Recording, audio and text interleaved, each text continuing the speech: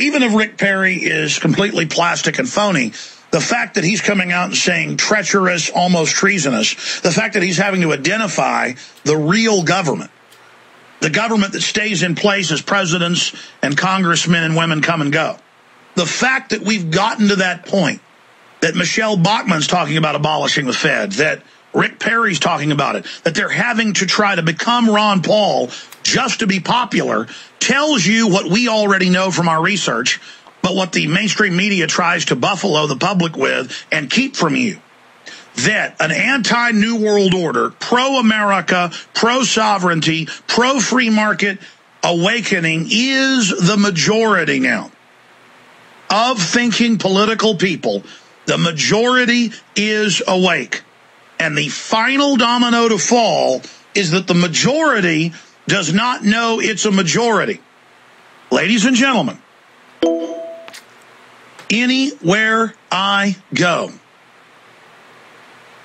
anywhere I travel in the world, now I can't walk 100 feet down a hallway or down a street without people stopping and talking to me. They're just as intelligent, better looking, probably smarter than I am. Why aren't you leading a fight against the globalist? And it doesn't mean you're going to save the world by yourself either. But why aren't you seeing yourself? It's always, we're so glad you're there, Alex. We're so glad you're fighting. I sleep better at night knowing you're there. I'm here to wake people up and then spur you to be the leaders you are. Nothing is going to happen until you take action.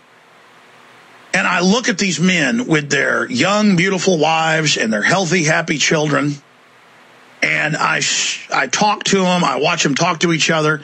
All they talk about is sports. All they talk about is entertainment. They are not men. They are not men. They are little boys who never grew up. The women behave like tarts who are not guardians of their family, but are just little kids out to have a good time. Listen, America has gotten in trouble because most people don't see it as their role. They don't see it as their job.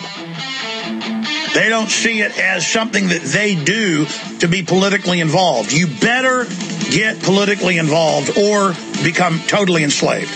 When you're not involved, the vacuum is filled by criminals, control freaks, con men, and every form of tyranny you can imagine. I want to talk to military, police, and others when we come back.